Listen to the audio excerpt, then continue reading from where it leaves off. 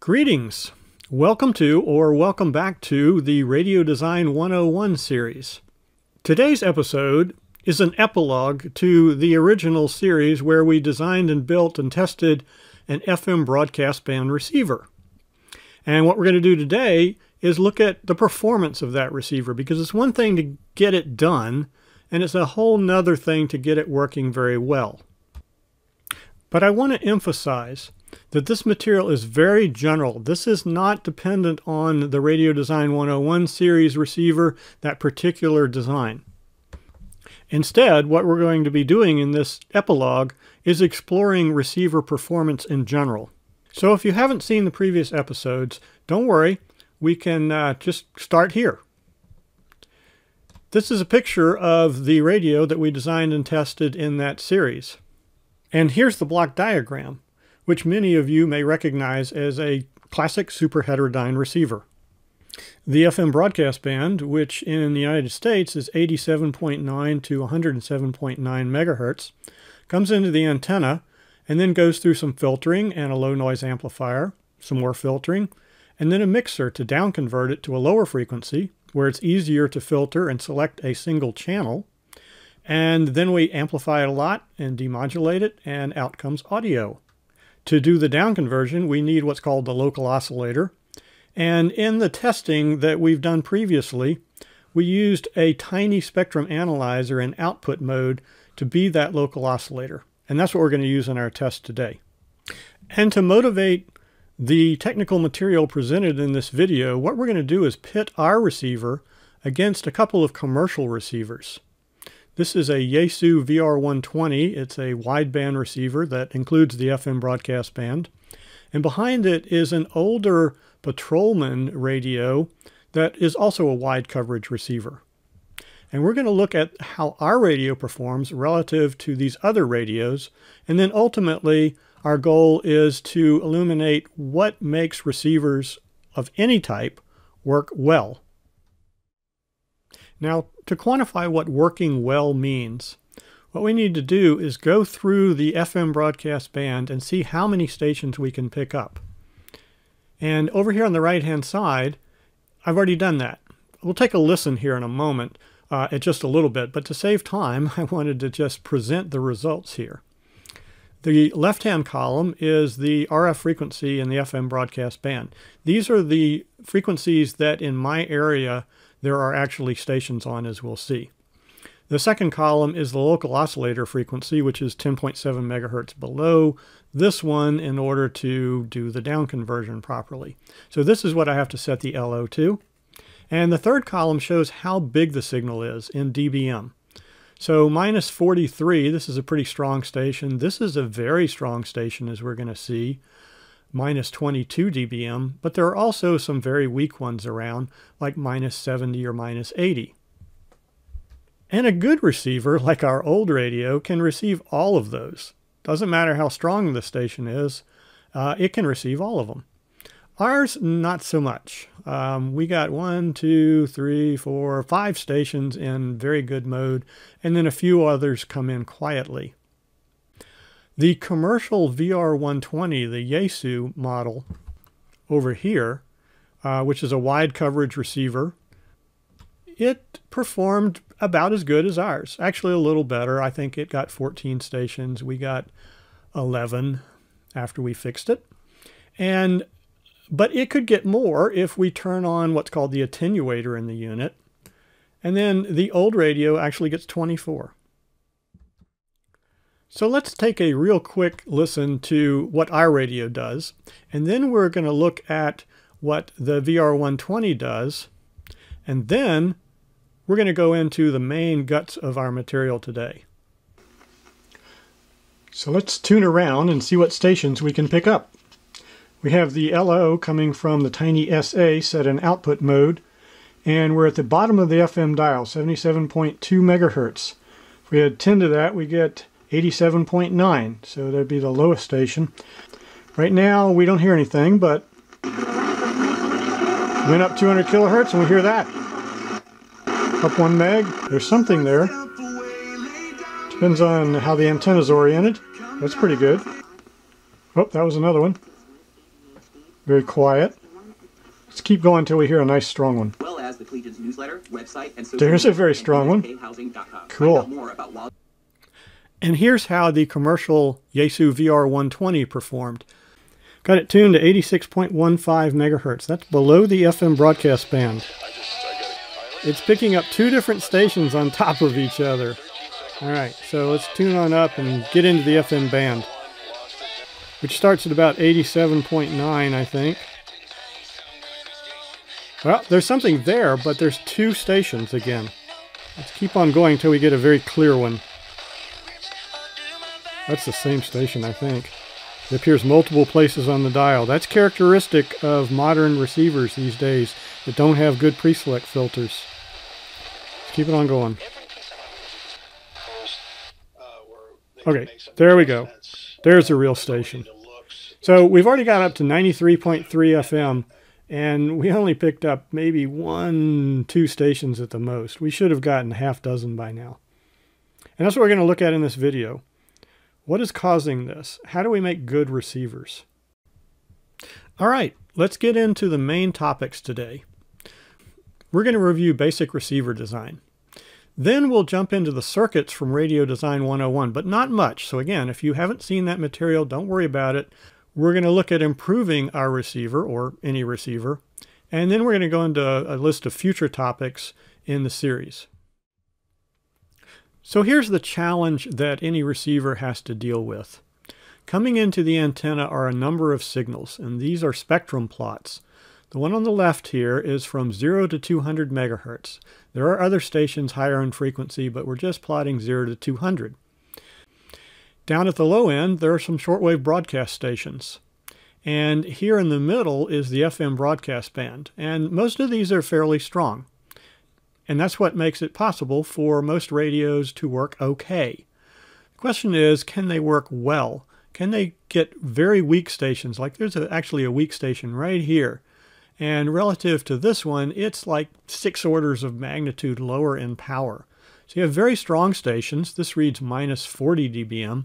We're going to see in a minute that in my house where I was measuring the radio we designed in 101, it was actually getting stations at almost minus 20 dBm. Meanwhile, there can be very weak stations in other parts of the spectrum, like out here is the weather band. And if we look over here on the right-hand side, there's a blow-up of that where we change the resolution bandwidth a little bit so we can pick out the individual ones. And some of these are below 100 dBm signal level. So in a nutshell, receiver design consists of satisfying these requirements. We need to amplify signals that may be very, very weak. We need to filter out what we call interferers, all those other stations, some of which may be very, very strong, that we don't want. There's also noise coming in, and we see that in the picture here. For this spectrum analyzer, the noise floor was about minus 100 and something dBm. It depends on the bandwidth that you're measuring it in. It also depends on the receiver itself. But since it depends on the bandwidth that you're using, we need to limit that bandwidth. That will make less noise in the overall signal that reaches the demodulator section. And we do that, as you'll see, with an IF filter. Finally, we'll demodulate the signal and recover the audio, or these days, probably data.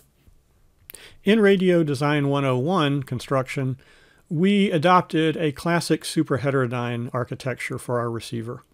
And that consists, as many of you may know, of a pre-select filter, followed by some amplification, followed by another filter. And then we mix down or down convert to a lower frequency, and there we do that final filtering to the bandwidth. But it can't be too narrow. It has to be wide enough for the signal to get through, but not too wide so that too much noise gets through. And in the FM broadcast band, we use 200 kilohertz because that's the bandwidth of the signal. Then we provide a lot more gain after we've filtered that signal. We provide a lot more gain so that we can receive those very weak stations and then ultimately demodulate them and do what we will with what comes out. So that, in a nutshell, is the challenge for radio receiver design. How well did we meet that challenge? Well, here is the spectrum in my area. And this is from 85 megahertz up to 110 megahertz. So it involves the entire FM broadcast band. And you can see a very significant number of stations here. I think it was 20, 25, something like that. The reference level at the top here is minus 10 dBm. So this strongest station is about one division down from that, a little bit more. So it's at minus 22 or minus 23, it says here. Don't get attached to these numbers. It just depends on the antenna position and other things. This will move around quite a bit from maybe minus 25. I've even seen it at minus 10, depending on where I have the antenna. Meanwhile, there are other stations that are very weak. So this is minus 10, 20, 30, 40, 50, 60, 70, 80. So there's some stations down here at minus 80 or even less than that. There are stations that could be minus 100 or even minus 110 dBm that we should be able to receive. But we're just going to concentrate on the ones that the spectrum analyzer was able to show, because our radio doesn't even get all those. But honestly, the commercial receiver here is not getting a lot of those either, as you can see in this column. So it looks like a simple problem. It looks like we just don't have enough gain in our receiver so that our sensitivity is not good. But as we're going to see, the problem is actually a little bit more complicated than that. In fact, it's centered around this really big signal right here. And it turns out that that really big signal is actually causing problems for this commercial VR120 receiver.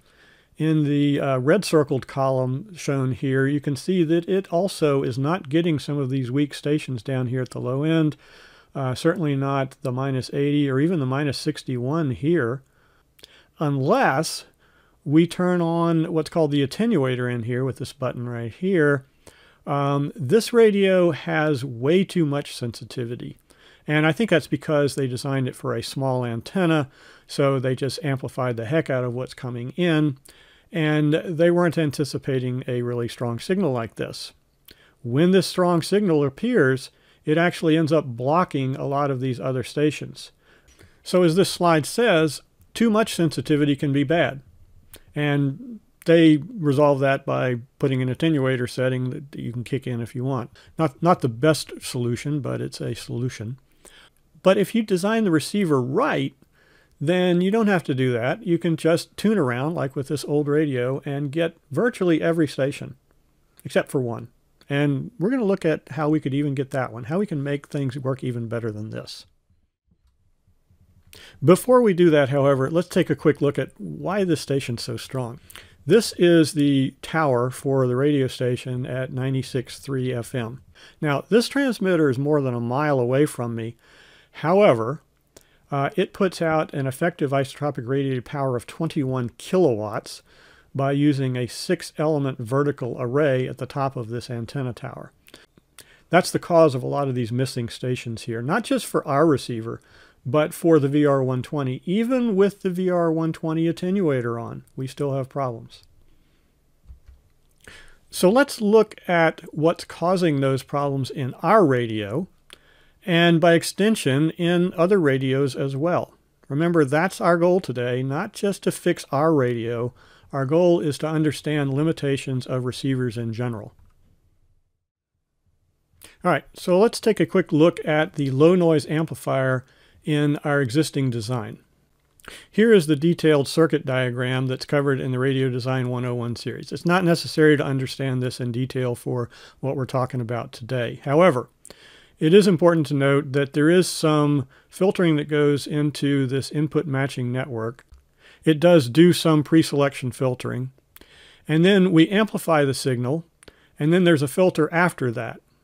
Question is, how much gain does our low noise amplifier have? Well, it has a nominal 20 dB of gain. And you can see that in the picture down here at the right. This is a nano vector network analyzer. We've got some videos on that on this channel if you're interested. But look at the blue curve here. Also note that this is starting at 50 kilohertz and goes up to 200 megahertz. So essentially 0 to 200 megahertz. Note that it peaks around the center, and that's around 98 megahertz, which is the center of the FM broadcast band. We're slightly off from that, but that's okay. We have a gain of 19.6 6 dB, 20 dB or so there. Very peaky in the middle. We still have gain at the low end of the FM broadcast band, but not too much, and also at the upper end. So we can say that the bandwidth is a bit narrow. Unless we were to configure this to make variable capacitor here and make this thing tunable as we tune across the band. So let's look at how that gain in the low noise amplifier plays with the overall gain in the system. Now, I'm not going to go into details on this, but this is the gain distribution that we came up with in the Radio Design 101 series videos. And you'll notice there's 20 dB in the LNA. There's 10 dB here in the mixing and IF filtering section. And then there's a question mark for what is the IF amplifier gain. We decided in those videos that we needed at least 65 dB in the IF amp in order to be able to get the minus 110 dBm signal, to get that sensitivity level. The current design, however, implemented only one stage of IF amplifier, but that provides 40 dB of gain, as we'll see. And so the receiver sensitivity should still be a reasonable minus 85 dBm. And if you remember, that's roughly down here at the bottom, so we should get all of these stations. But we're not getting all of those stations. So what's the problem? Well, there's something called gain compression. If you hit an amplifier with a signal that's too big, then it can't really amplify that signal fully. And what happens is other signals that may be going through that amplifier don't get as much amplification as they should. And from our large minus 22 dBm signal, this can cause issues if it happens either in the LNA or in the mixer, anywhere before this IF filter. So, are we compressing in the LNA? To find out, I took the nano VNA and used it as a signal generator and fed it into the input of our amplifier, and then took the output of the amplifier and fed that to the tiny SA spectrum analyzer. And I looked at how much bigger the output signal is in dBm than the input signal in dBm. And the input signal was varied in amplitude by taking some attenuators that you can see on the left over here and putting those in line here, and then just laboriously going through a whole bunch of values and plotting the results in Excel. And that's what you see in the right-hand side. So the horizontal axis is the input power in dBm. The vertical axis is, in the red plot, it's the output power in dBm. And at minus 28 dBm input signal level, which is right here, we got out about minus 10 dBm, and that's 18 dB difference. So our gain was 18 dB. However, as we continue going up in signal level, there comes a point at which the output does not go up with the input as much as it should. So at this signal level, which looks like about minus 11 or so, the output should have been here at, what is that, plus 7 or plus 8, but it was a little less than that. And so you calculate the gain, and that it dropped by about 1 dB there. And as we went up further in input signal level, the gain even falls further. And as some of you may know, this is called the 1 dB compression point. So for our amp, the input 1 dB compression point is about minus 11 dBm, and the output referred 1 dB compression point is about plus 7 dBm or thereabouts. What about our signal? Well, our signal is at minus 22 dBm, and that's way down here. And so at that signal level, we are definitely not in compression. We still have full gain. No problem. So we're good here. The LNA is doing okay, even with that big, strong signal.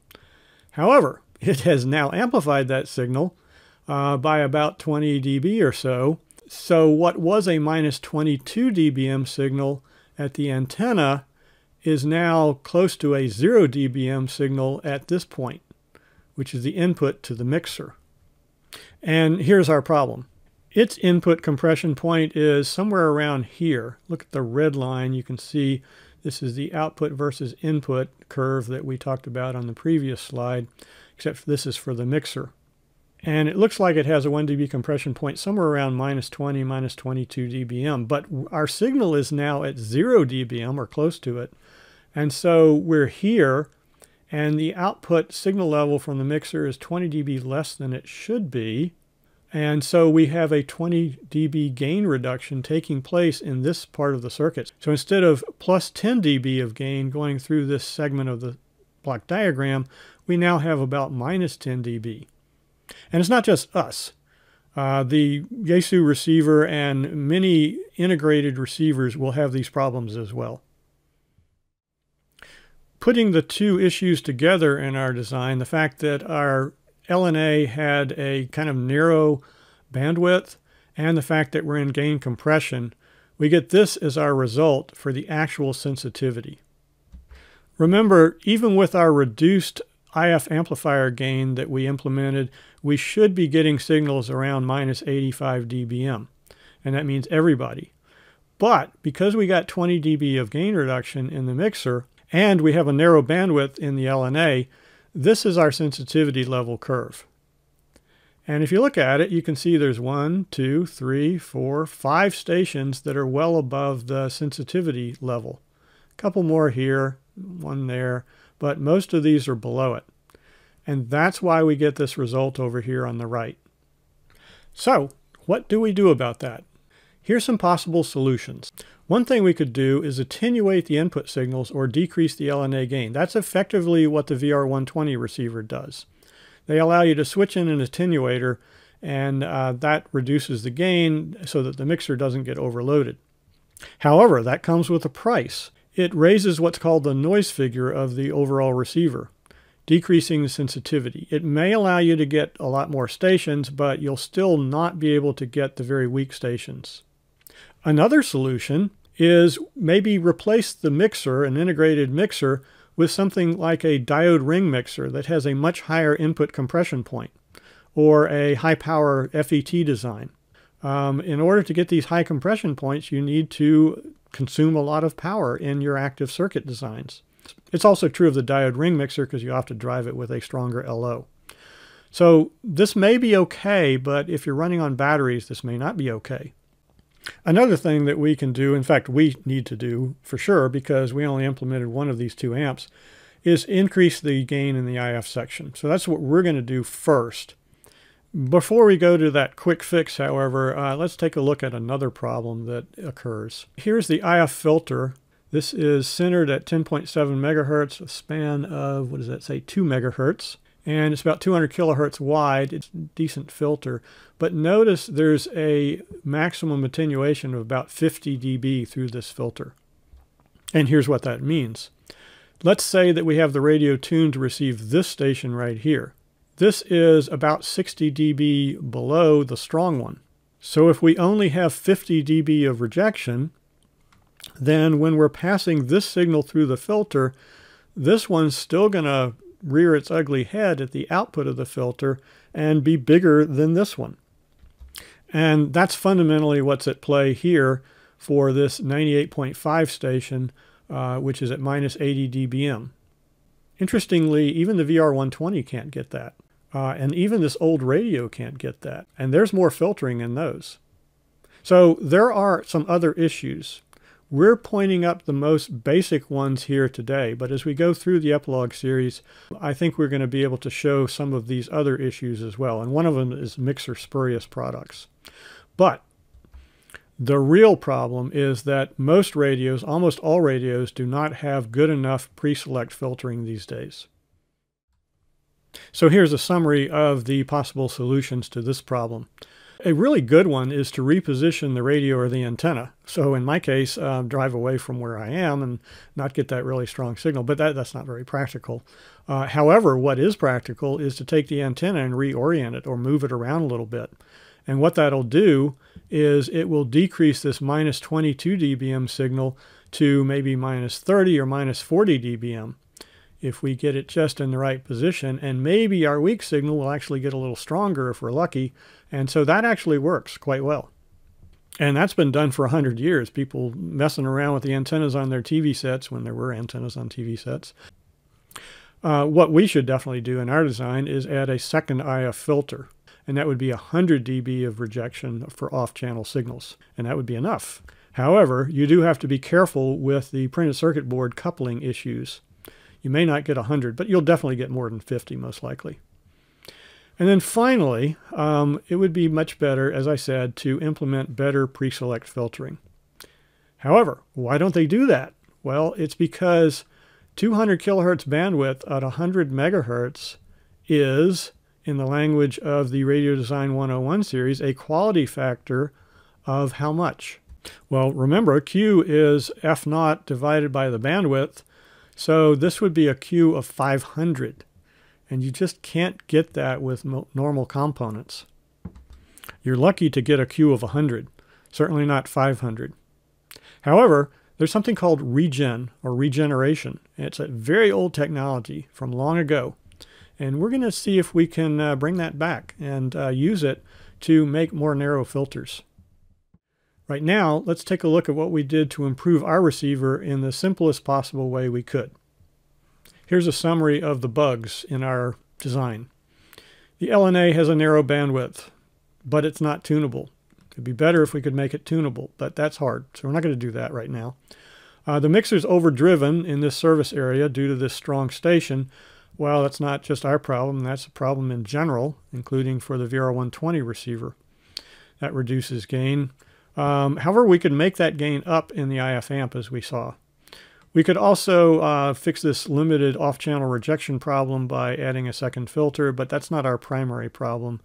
That's not going to get us that many more stations. So what we're going to do is look at the IF amp gain and see if we can make it a little bit better with a simple mod.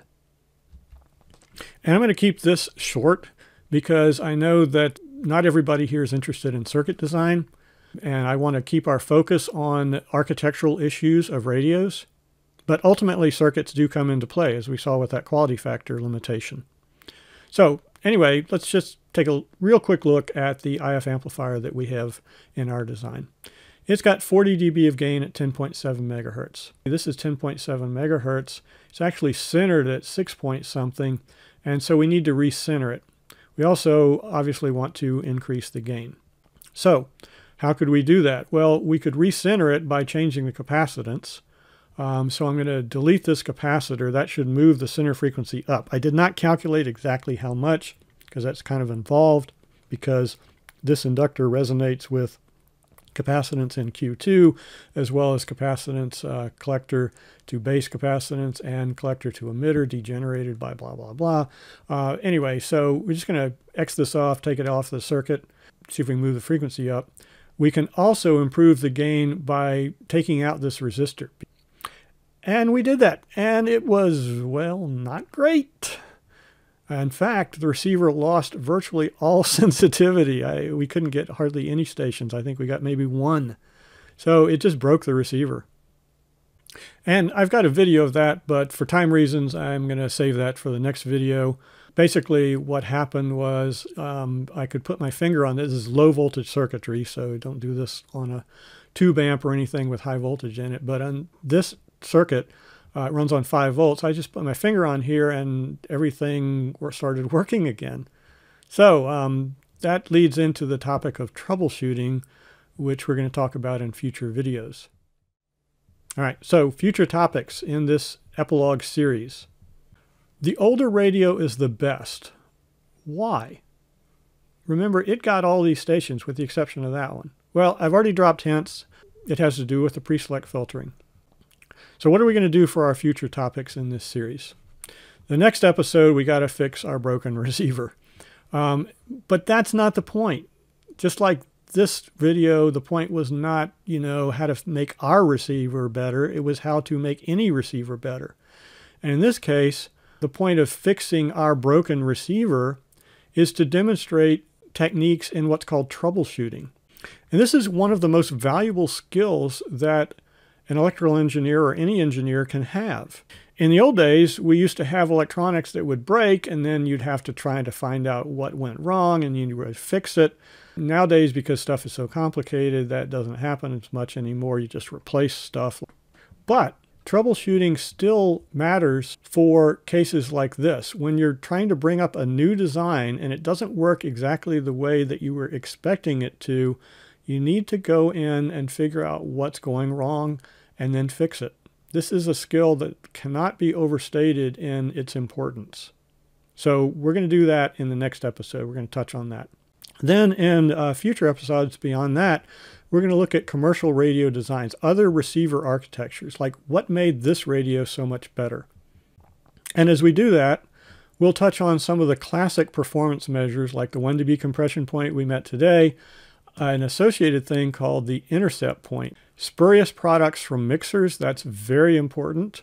Also, the limits to the ideal sensitivity of the receiver. Why was the FM broadcast band minimum signal that we expected to be able to get minus 110 dBm? Why not lower? Another thing we might do an episode on is radio frequency interference. Many of you, if you're ham radio operators, you probably know about this. But a lot of people maybe don't know that switch mode power supplies, they're all over your house. They're in your cable box. They're in just about anything these days. And they generate radio signals that can end up blocking, especially FM broadcast band. Things below about 500 megahertz can get affected by this. And finally, to make this more fun for the circuit design people out there, I want to look at making tracking preselect filters. And you can buy digitally tuned capacitors these days. Or you could do it with varactor diodes, but I think this might be a little bit easier to implement. So we're going to look at maybe doing that.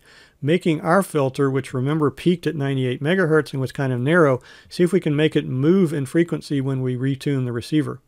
So we'll bring in maybe an Arduino and some other things and set up a programmed environment where we can retune the front end of the receiver. And finally, to try to get that high Q, we'll do some regen, which in the modern parlance is called Q-enhanced filtering, and see if we can bring that to bear on the basic problem of how do we shield ourselves against very strong signals, but still be able to tune somewhere and pick up a weak signal without burning too much power. That's the fundamental engineering trade-off. All right, so thank you for watching this, and stay tuned for our troubleshooting episode and some of these other things. Thanks again.